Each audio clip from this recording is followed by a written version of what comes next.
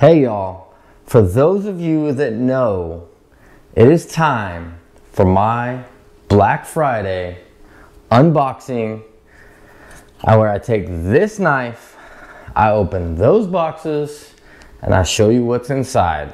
I'm gonna throw you on this chesty, and we're gonna follow along. So stay tuned. There's a lot of good stuff inside. So let's get after it. All right, here's the stack. Let's start. First box, 240/30. This is what I do for Black Friday. And the whole point of doing this is I'm gonna buy this stuff regardless throughout the year. But this is on discount.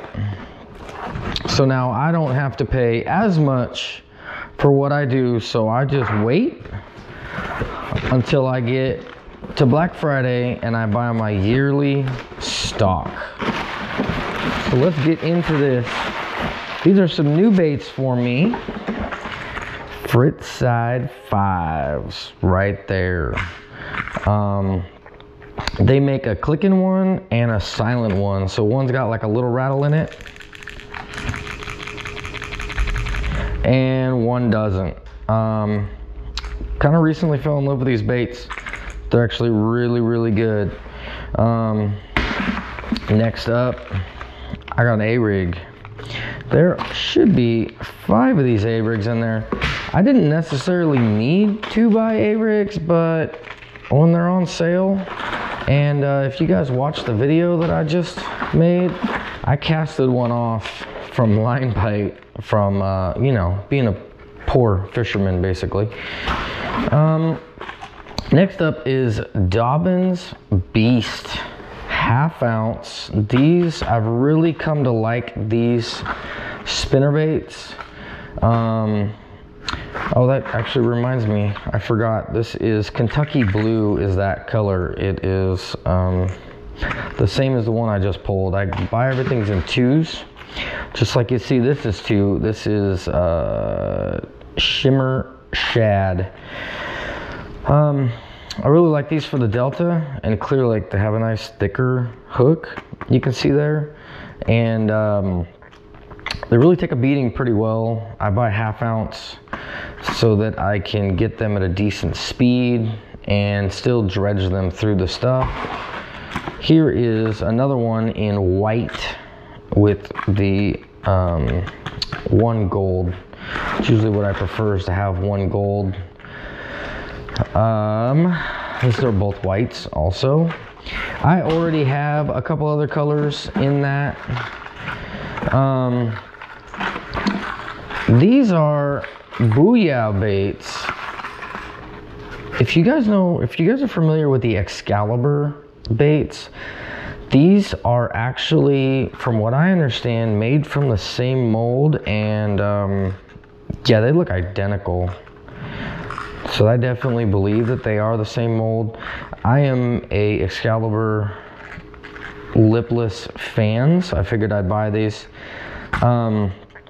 This is in the 1 knocker. As you can see, it's just got that single knock, and then these are regulars, so it's just like the normal knock. This is in a Rayburn Red in the 1 knock, because I already have the regular Excaliburs. Then this is Bling or something like that. Yeah, I think it's Bling is what this is. It's kind of a shady color basically. And then silver blueback. You can't go wrong with this. I actually am going to start going back to throwing this. I just recently realized, why have I not been throwing this color? It has always done good. So this is going to get picked back up. Here's another Fritz Side in Citrus Shad, basically. I forgot what they call it. Sexy back. Citrus Shad is what I call it. And this is the non-clicker. This is silent. As silent as I can while shaking it. Fritz Side 5 in Ghost. This is the non-rattle. I already have the rattle, so this fills it in. And here we go with Special Red Craw. This is for Delta. It's 100% for Delta. And then this is the same thing. Again, these are clickers. Again, that's the Delta thing. We already went through that. This is a bait that I have not had yet. I am going to try it. It is called Chick Magnet. It's supposed to be like balsa wood. This is fire craw color. I really just wanted the red. Again, for Delta, and a little bit of Clear Lake, but mainly Delta. And here is a silent version for its side vibe and the Super Craw. Damiki Vaults. This is actually, if I can get it out, it is the bladed style. There we go, now we can see it. It is the tail spin version, and this is in real shad. There's another color, it's like a hologram something I was gonna buy, but it was back ordered for a while. And they were holding back orders. I wanna do this video because there is some stuff inside there that I want to use tomorrow at Berryessa. So, I bought these tailspins. I ran into a situation recently where just a regular blade bait wasn't enough. I needed that flash, and I didn't have a very good color selection. Another Fritz-Side 5. Bass Union Buzz Baits. I am trying these. Everything else I have got from Bass Union, whether it's darter heads, jigs, shirts, does not matter. Everything I've got from them has been quality and has taken a beating. Oh, underspins, man, I could probably keep going on all those. If you aren't familiar with Bass Union, he is out of Oroville. Check him out. Dude's got some really good stuff. These buzz baits look like they have some really good hooks. I've seen videos of these on Clear Lake, and they can take Clear Lake fish and they can take Delta fish. So that's nice and beefy on them. Enough for me to definitely break into the game and give it a try. Another Fritz-Side and a t-shirt, because everybody needs another t-shirt. Next up, what's eeny, meeny, miny? Let's go with the expensive one. It's a really expensive one, and well, shoot, it's expensive and small. That only means one thing, fellas, one thing at all, and that is that it is something good, delicious, and definitely gonna be fun, and that is right, Lew's Reels. I got a TP1 SHA. This is a 7.5-to-1 Tournament Pro. I actually have several of these. This is my go-to reel for crankbaits, underspins, anything that's not too light but not heavy. Casts a mile, super smooth. You can throw a 3XD on this or just a regular 3 series on this, and you can also turn around and throw heavy baits on it, and it you just simple adjustments, does not backlash. Really enjoyed this reel. Next up is this right here, which is a TLH 1SH bait caster. That is the Lew's Hyper Mag. Buddy of mine that I fish with, that I'm about to fish Berryessa with, is actually a big proponent of Hyper Mag, and one thing that I am noticing right now is it is obviously lighter. Like, I don't even feel like I'm holding a reel. It's ridiculous how much lighter this Hyper Mag is. That's kind of ridiculous. This isn't a very heavy reel at all, and this is even lighter. That's kind of crazy. Super smooth, buttery smooth. We'll I have to put some line on this and see how it goes. This will be my only shiny reel, so if you pay attention to my videos, you'll be able to know when I have this one picked up. Not 100% sure what I'm gonna put it on, but it's 7.5 to 1, and it's gonna go on something, and it's probably gonna cast like a dream. That was a quick box, quick $400 for 2 rods or two reels. Next up, let's go this one. Let's go another expensive one. This one's a heavier box. I actually don't remember what's in this because I placed these orders and Tackle Warehouse changed up their 20% off sale. Ho ho ho ho. Ho ho ho. Okay. This box has all the glide baits in it. This is a Flow Glider 130 in, I don't even know, Ghost Shad Scales. I bought this because it's transparent. That's really what I wanted, was a transparent bait. If you are not familiar with this, Milliken makes a video where he talks about this bait and the fact that it is not the style of bait that he likes. It is not the style of bait I like, but with a simple modification, and that is cut this joint here and shave it off flat with 90-degree angle with that part of the joint right there, and this bait wakes up. It is ridiculous. You can chop it, you can glide it, you can burn it. It comes out flat. Everything works out good on this. Next up color, same thing, is Shad Burst. Again, I wanted a clearer bait. This has some silver in it, that nice shine in it. It's kind of baby bassish. It's really what I was wanting to go, was baby bassish. It's a pretty color, kind of a oddball color, but pretty.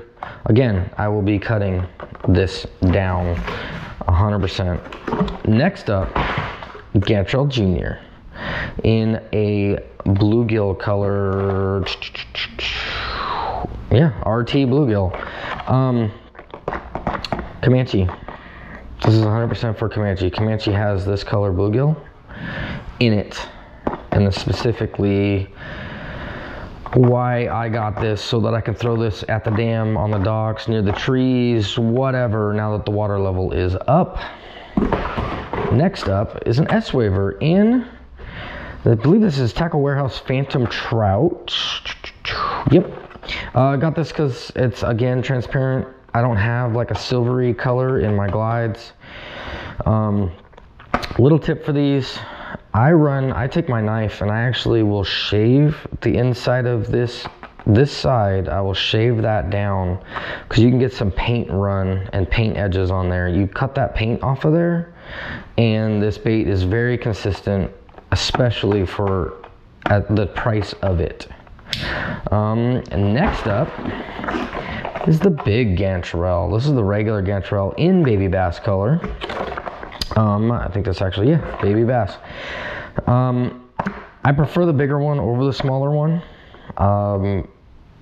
but they don't make the other color in the bigger one, and that's actually the size of Comanche's bluegill for the most part.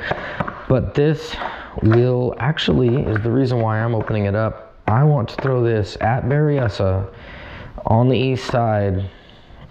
This is the whole reason why I'm doing this video right now. Next up is River Seas S-Waver and Light Trout. This is a restock. Already had this in the past. I have basically picked them off on poles or casted them off. Actually, I don't think I've casted one off, but I've definitely picked off poles on Clear Lake with this. It is definitely what we call the banana bait, and it works. Definitely don't sleep on this one. Next up is reels. These are the same exact thing. These are President or Precedent, depending on how you want to pronounce it, the XT. If you are unfamiliar with the XTs, What the difference is, the XT is a higher gear ratio. This is actually the equivalent of what they say basically is an 8-to-1, even though it says 6.2-to-1. If you actually look at the whole gearing and everything, it's an 8-to-1 reel. So the whole point of this is I'm gonna put them on my drop shot rod. So in between casts, I can burn this in and cast it out. I will say this burns in so fast that your drop shot will spin.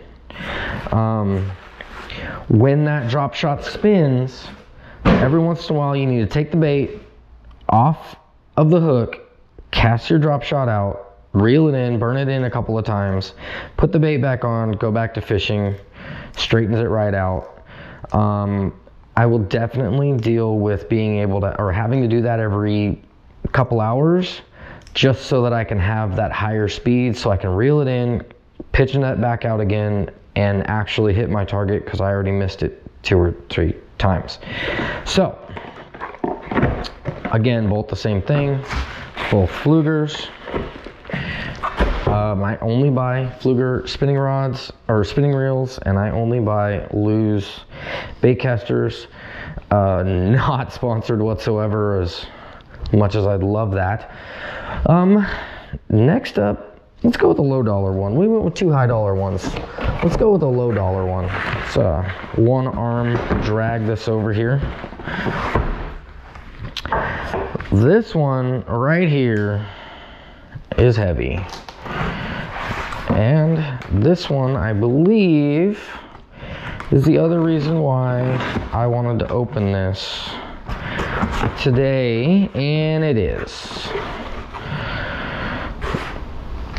So, what I got here is a 3700 Plano with no dividers at all.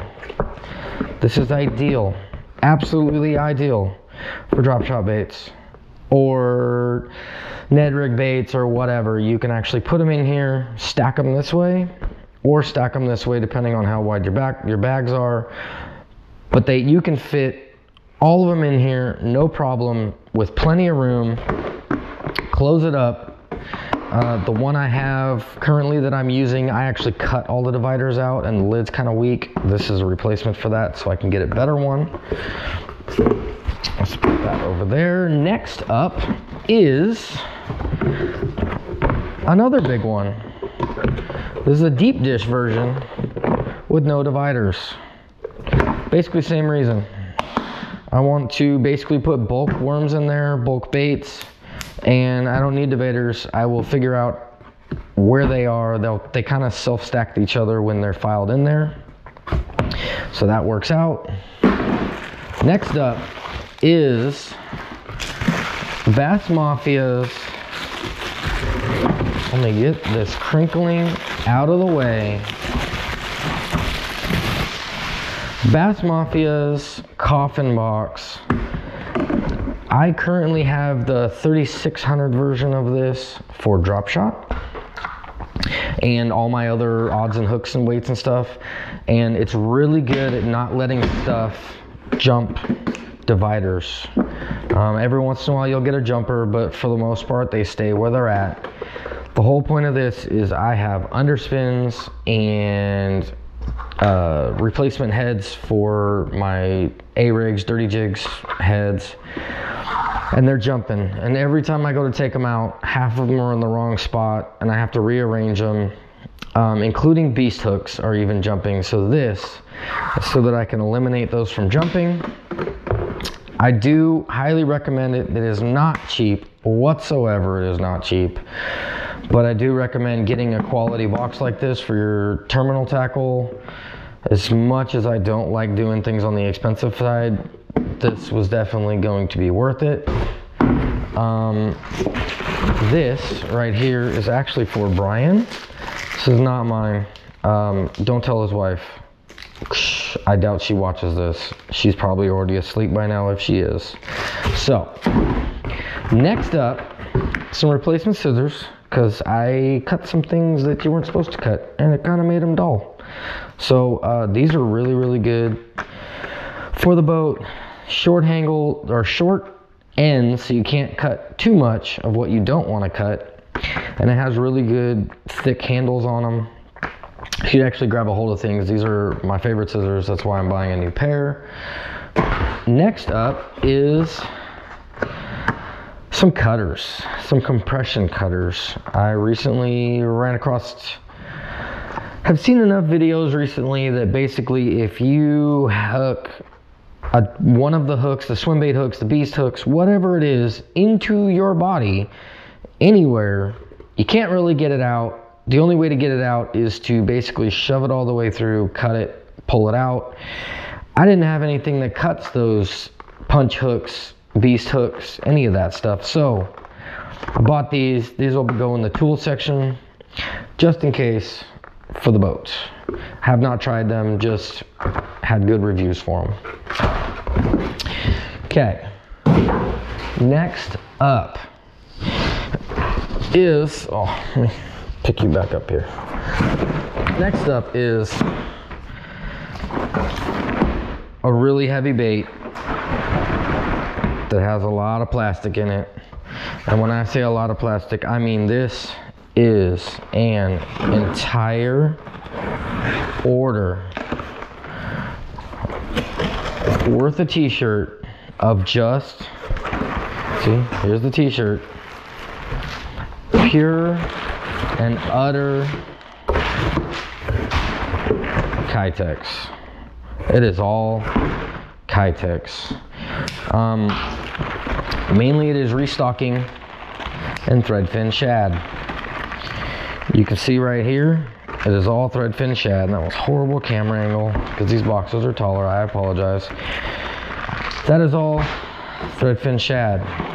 Again, threadfin shad. What do we got here?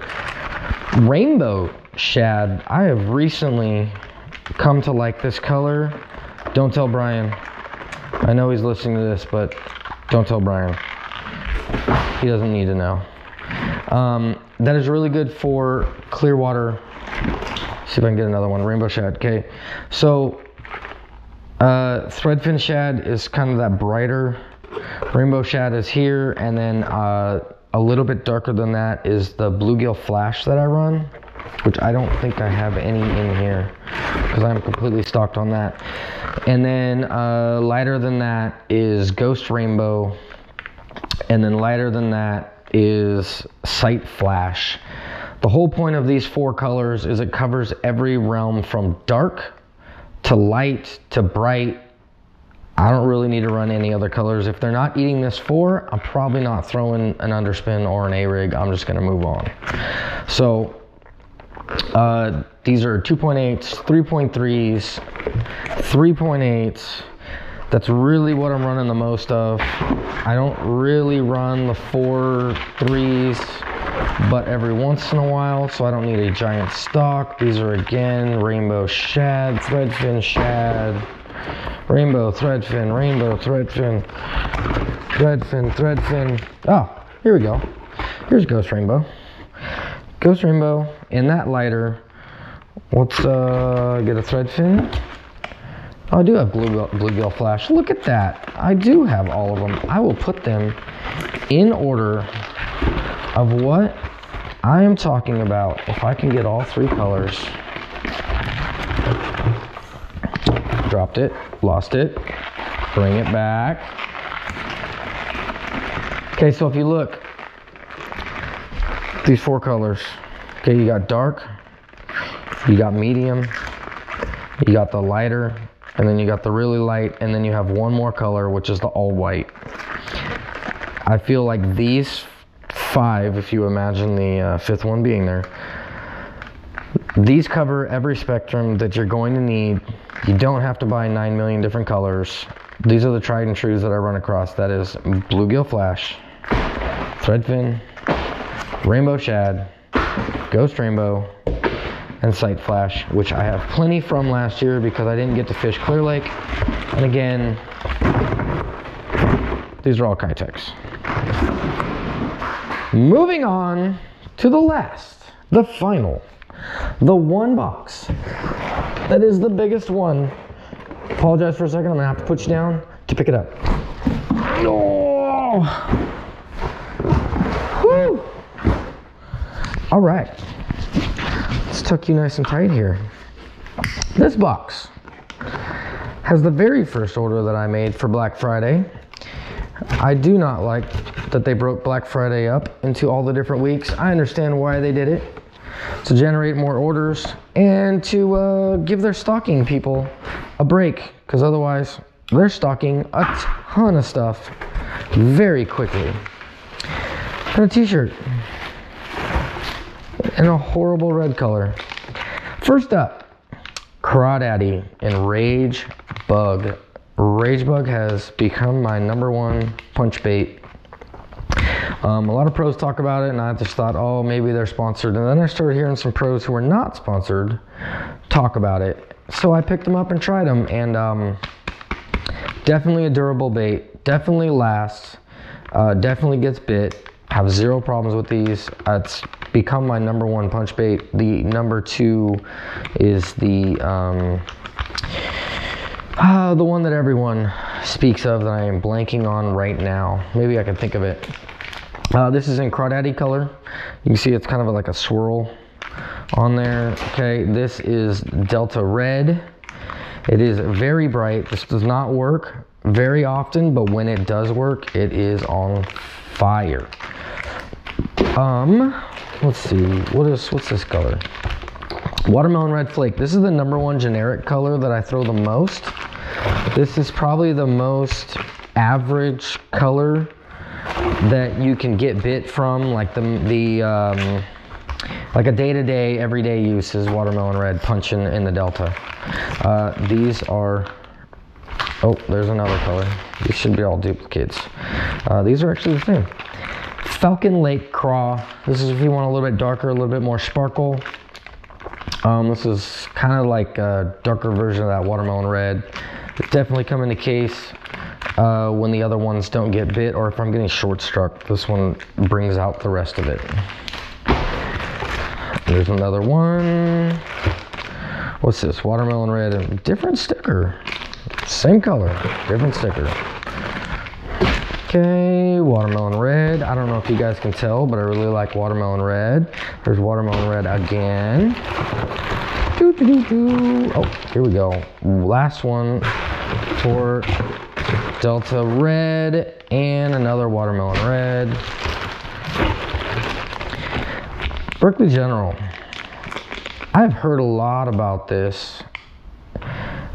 This is a watermelon candy. It's a kind of an off watermelon candy. I don't know if you notice, like, it's slightly different.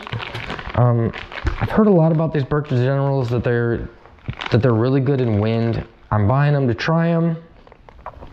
We will see what happens. If they stick around, you'll find out.